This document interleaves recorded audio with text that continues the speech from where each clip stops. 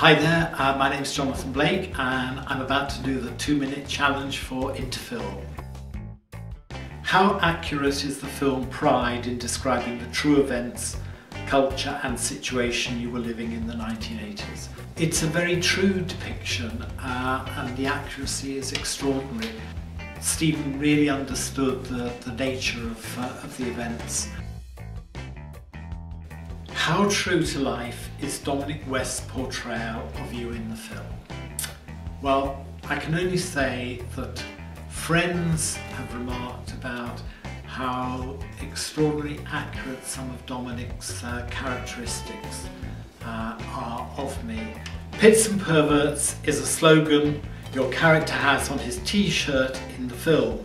Can you tell us more about this and how you came up with the idea?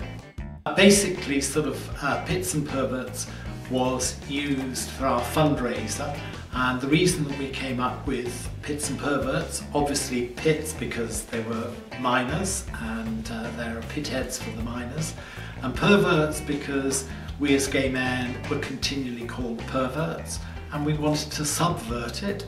What legacy do you think LGSM has had on today's society?